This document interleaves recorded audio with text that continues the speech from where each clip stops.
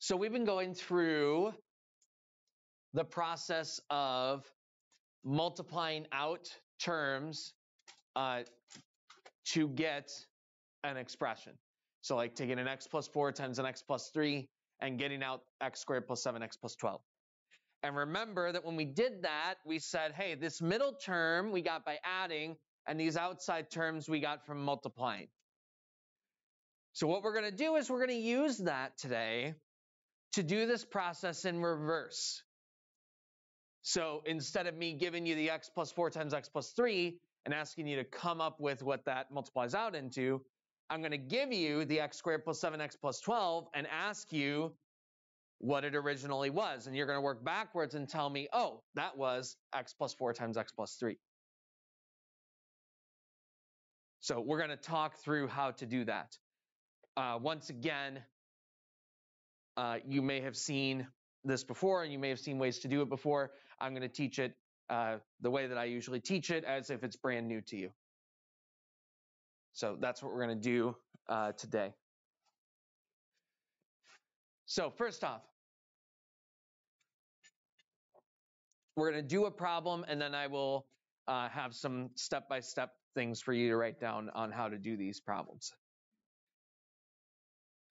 The first thing that you do is that you're going to take your outside terms, remember, because these outside terms we get from multiplication. So you're going to take these and we're going to multiply them. So I'm going to take a positive 2 times a positive 3, and that's a positive 6.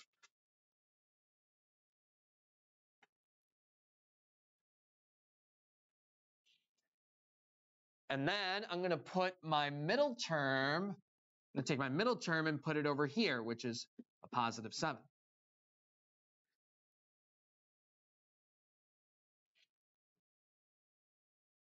And that's going to be my building blocks for this first step.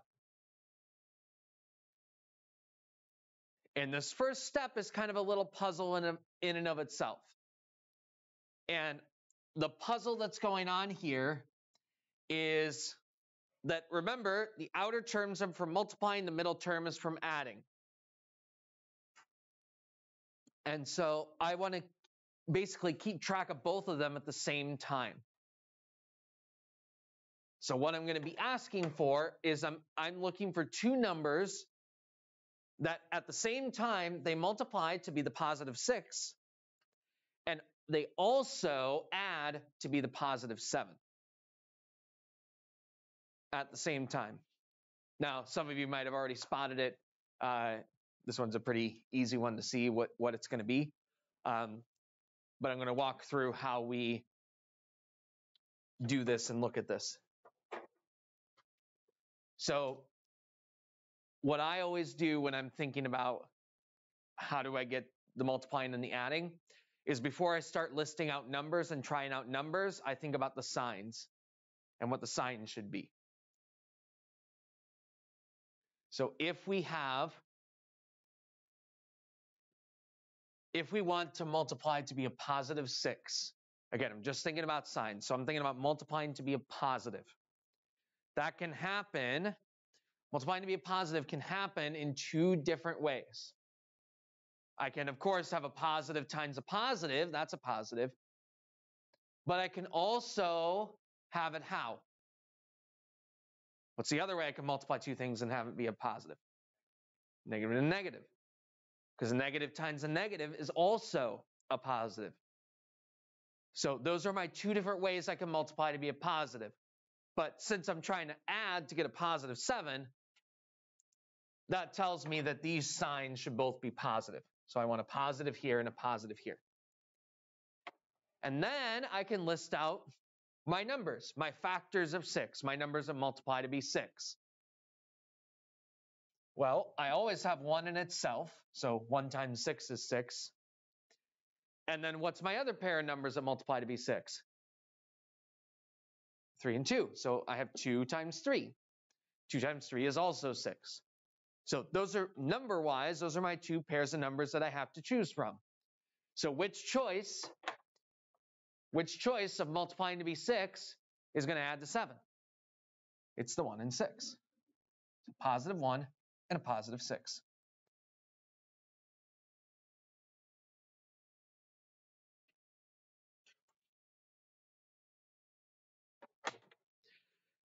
So now we're going to use those numbers to split apart my middle term. That's what we're going to use them to do.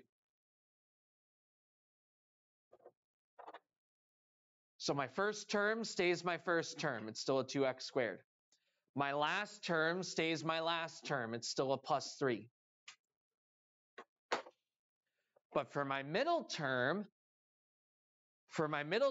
instead of a plus 7x,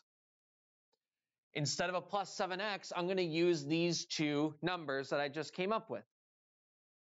So instead of plus 7x, I'm going to write plus 1x and plus 6x.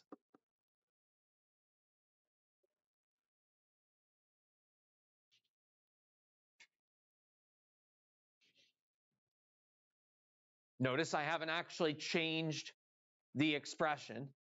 It's still equal to what it started at. If I combine the x and the 6x back together again, I would still have the 7x. I'm still at the same thing I wound up with at the start of the problem. And I'm splitting it up so that I can do the next thing I'm going to do, which is I'm going to take this expression and I'm going to split it into two groups. In fact, this way of factoring, which is what we're doing, this way of factoring is called factoring by grouping. And it's called grouping because we create these two groups.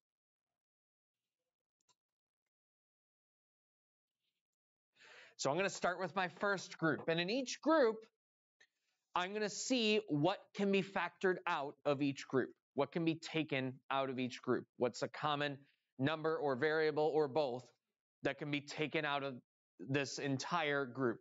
So in my first group, 2x squared plus x, what can be taken out? Well, there's not a number that factors into both of those. But I do have a variable. I do have an x in both of these first two terms. So that means that I can take an x and take it out of both of those first two terms.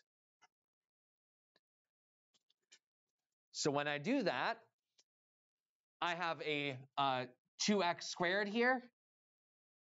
Well, I just took one of the x's out. So I still have the 2 there, but one of my 2 x's is taken out, and so I just have one of the x's left over.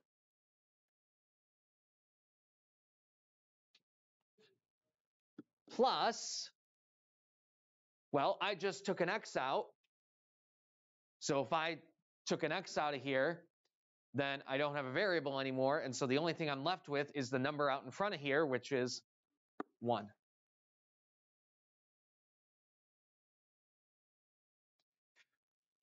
Another way to think about it is that what I'm really doing is dividing an x out of both of these. And so if I take x divided by x, I have just 1.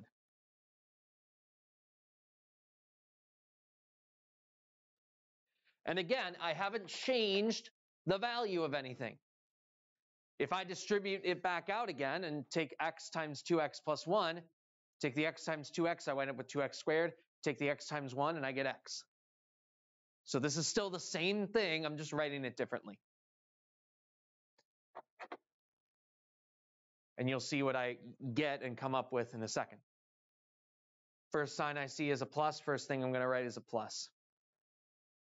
And then, well, I don't have an x in both of these terms anymore, so I can't take an x out because it's not in both terms.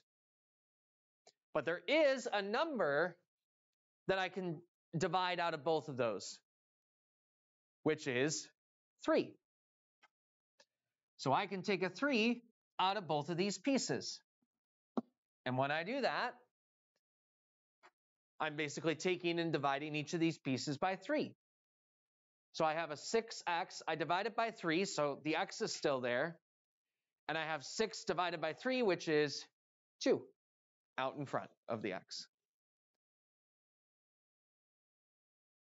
Plus, well, I'm taking 3, dividing it by 3 here. So when I take 3 divided by 3, I'm left with 1.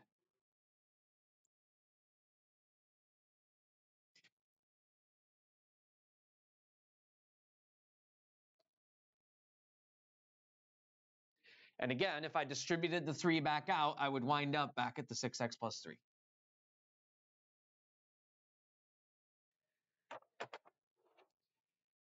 And now, here's the last thing we can do to get our final answer here. I have a 2x plus 1 here that's matching with a 2x plus 1 here.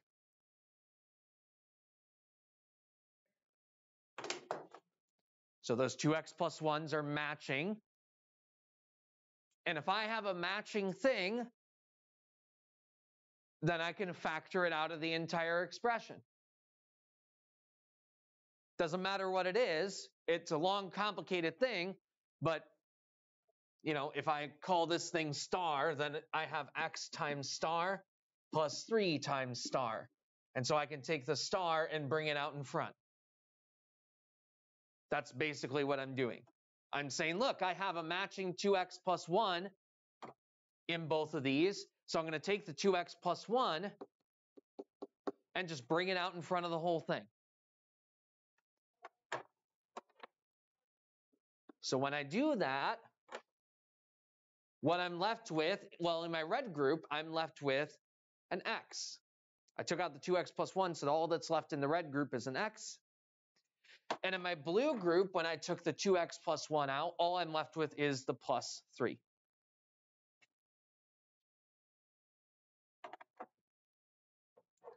So 2x plus 1 times x plus 3 is my final answer. That's the final answer we wind up with there.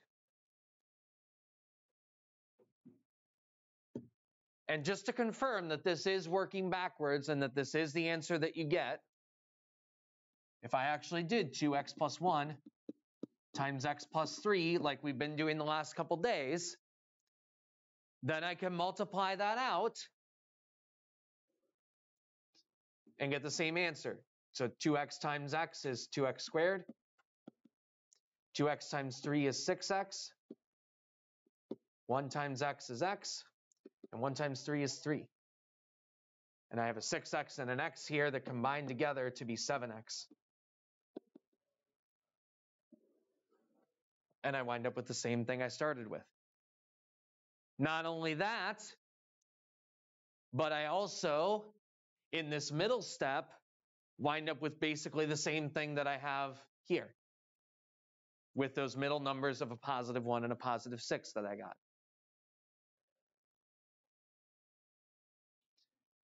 So it is working backwards. This process is called factoring. Factoring because you are getting factors out. It is the same idea as when we're dealing with numbers. We're just dealing with bigger things. So usually people think about factoring in terms of dividing. Like 2 is a factor of 10 because I can divide 10 by 2 and it comes out evenly. But here, I want you to think of factoring as like pairs of numbers. So a pair of factors of 10 are 2 and 5. And 2 and 5 are factors of 10 because 2 times 5 is 10. And so here, my pair of factors of 2x squared plus 7x plus 3 is this, the 2x plus 1 times x plus 3. And those are factors because if I take 2x plus 1 and multiply it by x plus 3, I get 2x squared plus 7x plus 3. So that's why it's called factoring, because I'm getting two different factors that when I would multiply them out, give me back the original problem. All right. Step 1, multiply your outside terms. So that first term and that last term that we get through multiplication, we're going to multiply them together. So we got positive 2 times positive 3 was the positive 6. Then we found two numbers that multiplied to be that number and added to be the middle term. So in other words, I wanted two numbers that multiplied to be the positive 6 and added to be the positive 7. And we worked through and found those two numbers were a positive 1 and a positive 6. That was step 1.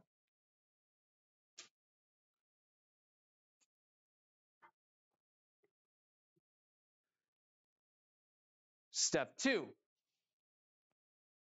split the middle term using those two numbers. So in other words, instead of a 7x, I split them apart and said this was a positive 1x and a positive 6x.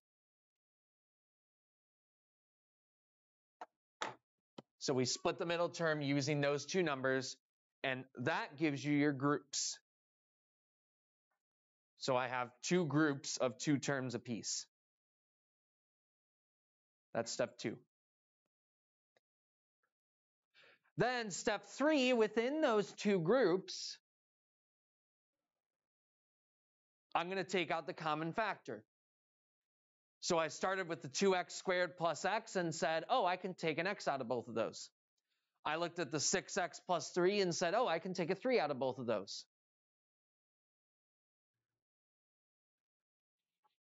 And then see what I'm left with. And what I'm left with, step 4, should be a matching term.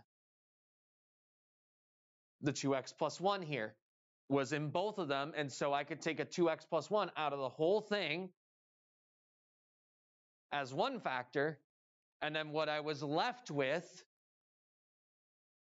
is the other factor. So kind of follow along with those steps as we do our next one. We have 3x squared plus 7x plus 4. Step 1, multiply your outside terms. So we're going to take the positive 3 times the positive 4, and that's going to give us a positive 12. And so we are looking for two numbers that multiply to be a positive 12, and they add to be my middle term, which is a positive 7.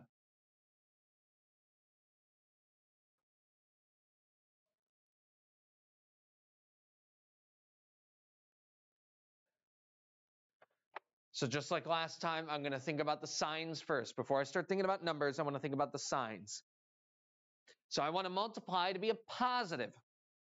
If I want to multiply to be a positive, then that means that I want to have either two positive or two negatives. Well, since I'm adding to be a positive, then I should want two positive numbers. So my signs should be positive and positive. Now I'm going to start listing off factors of 12. So of course we have 1 in itself. We're always going to have 1 in itself. Does 2 work? What pairs with 2? 6.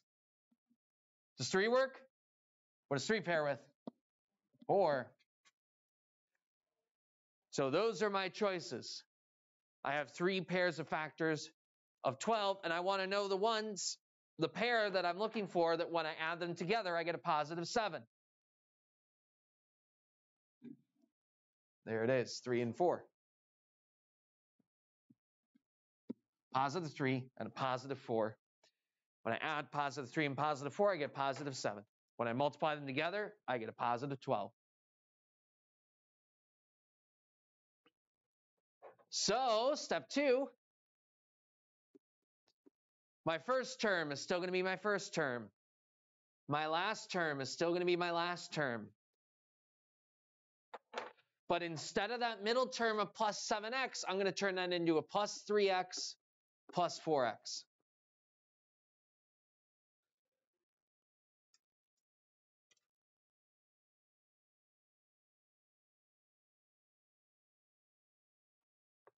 So now I can split this thing into two groups of 2.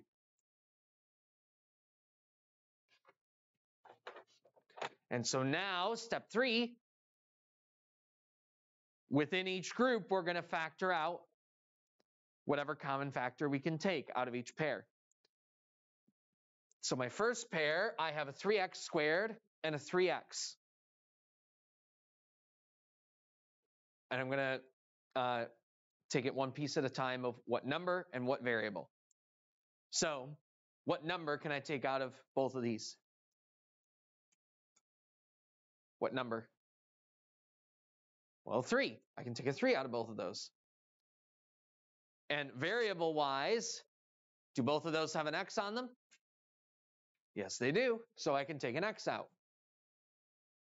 So 3x is what I'm going to take out. And when I take a 3x out, what I'm left with, if I take a 3 out of 3x squared, then I don't have a coefficient anymore.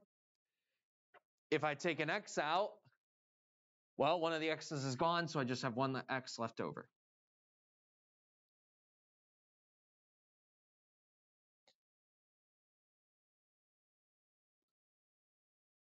Plus, I take my x out, no more variable. If I take a 3 out, 3 divided by 3 is 1.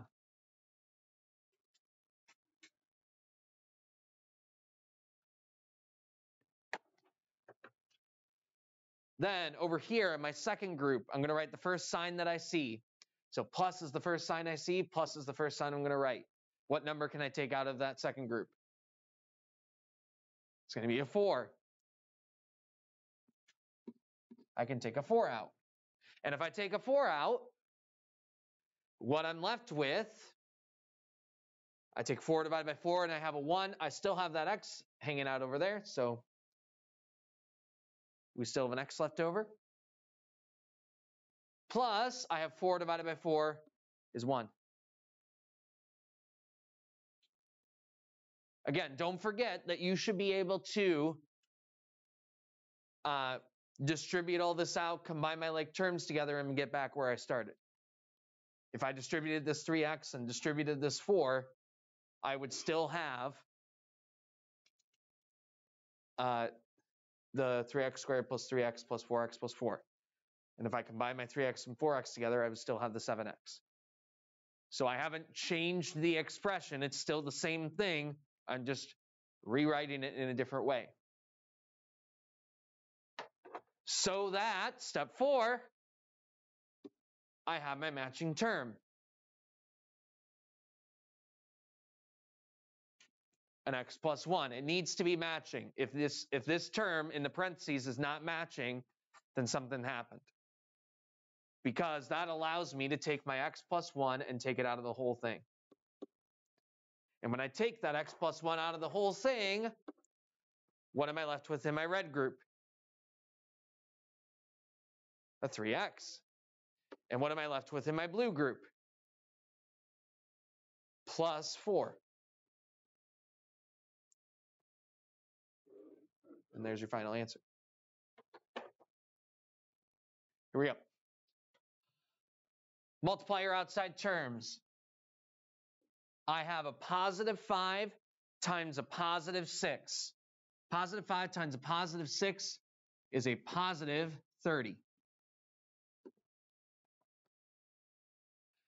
And so I want two numbers that multiply to be a positive 30 and add to be a negative 13. Make sure you keep track of your signs. So far, they've all been positive, but now we're going to throw negatives in there. So don't lose track of your negatives on this problem. So I want them to add to a negative 13. We're going to talk about the signs first before we talk about the numbers. If I'm multiplying to be a positive, I either want both positive or both negative. Which one do I want this time? Both negative this time, because I want to add to be a negative 13. So I want a negative and a negative. And I'll pause for a moment and see if you can come up with a pair of numbers that we want.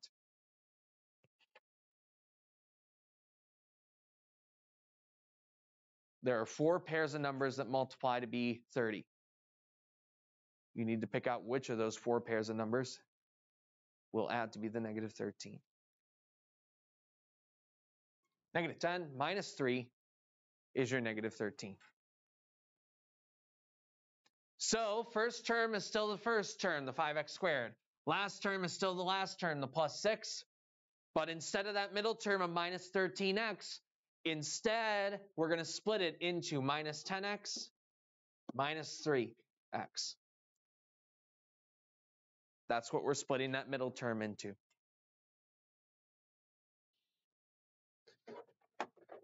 So that gives me my two groups.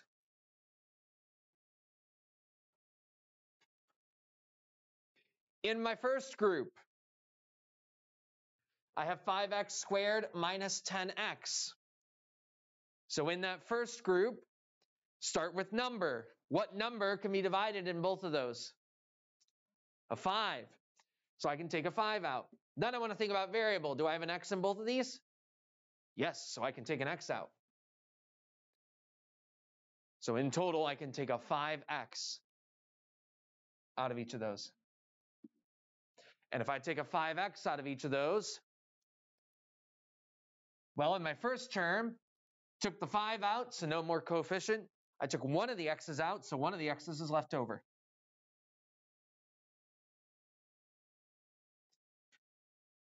The minus sign stays a minus sign. The x comes out, so no more x. But then I have 10 divided by 5, which is 2. So I'm left with an x minus 2. Again, if I were to distribute the 5x back out, I should wind up with this thing back. The 5x squared minus 10x. All right, then watch this part carefully. This is where your negative signs are going to happen.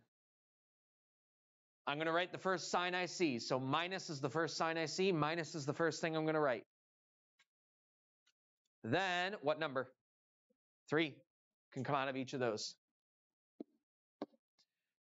All right, here's where it's tricky. We're taking the negative out. So that means our signs are going to change. That's why I took the negative out, so that this first term is now a positive x. I want that first piece to be positive. So that's why I took the negative out, so that it changes that sign to a positive.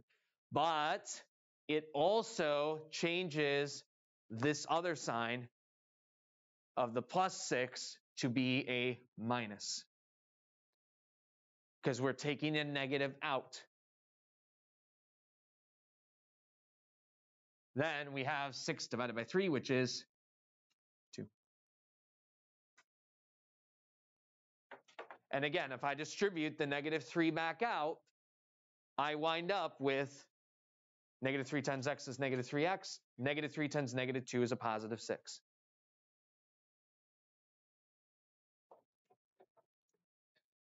So finally, moment of truth, we want these terms to match. X minus 2, x minus 2. There's our matching term. So the x minus 2 can come out of the whole thing. And when I take the x minus 2, what's left in the red? 5x. What's left in blue? Minus 3. Make sure you take the signs with it. So we have x minus 2 times 5x minus 3. And again, if you ever need to double check your answer, you can multiply it back out, and you should get back to the original problem. For your homework, we're not going to dive into doing this entire thing yet. We are just going to focus on getting you some practice with the first step of this, which is finding the numbers that multiply to be one number and add to be the other number. So your homework is going to be working on a bunch of these, and we're going to do one together so that you see how these work. First of all, I always say before you talk about the numbers, let's talk about the signs. What do I want the signs to be here? Well, I want to multiply to be a negative. So if I want to multiply to be a negative, how does that happen? How do I multiply two numbers and have them be negative? What signs do I want?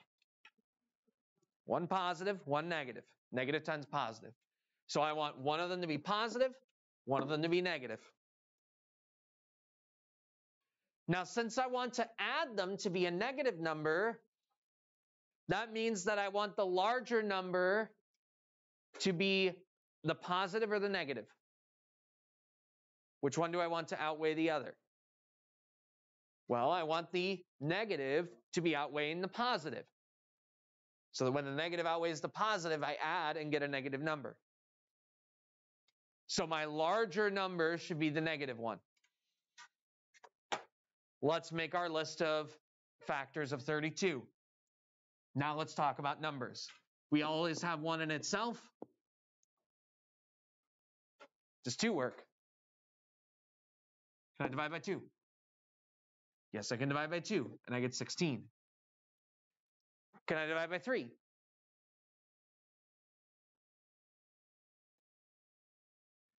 $32, not divide by 3. Can I divide by 4? Yes, I can divide by 4. What pairs with 4 to get 32? 8. And that's my list. So I have 3 different choices. Now I can try each of them if I want. Remember, I want the larger number to be the negative number.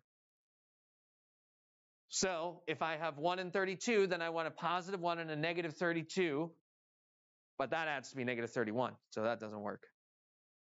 So I go on to my next one. Positive 2, negative 16. Bingo!